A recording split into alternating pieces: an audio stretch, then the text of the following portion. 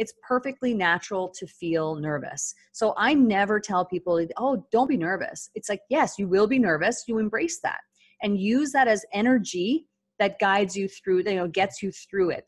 And the thing is that there's really no way to kind of get around it so much as you just have to do it. And it's amazing how much progress you can make in 1, 2, or even 3 videos in terms of getting that nervousness to abate. But you do have to go through it. So I say, you're going to embrace the nerves. You're going to own it. You're going to stand there and you're going to do what you know how to do.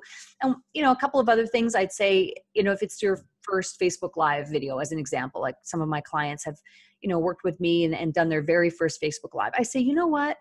Go and do that first Facebook Live and tell people that it's your first one. You're going to hear other video coaches who say, oh no, don't admit that it's your first one. I say, yes.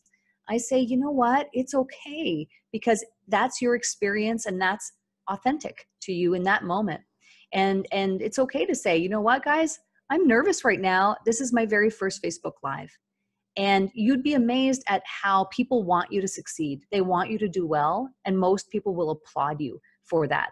And when you start getting comments, let's say it's your first Facebook Live as an example, you get a comment saying, go girl, way to go.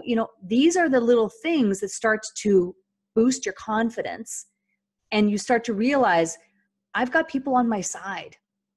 It takes one comment like that to make you feel a little flutter, right? And then the next time you do it, you're like, okay, I had people who, I might have only had 3 people watching that first Facebook Live that I did, but one person commented, go girl.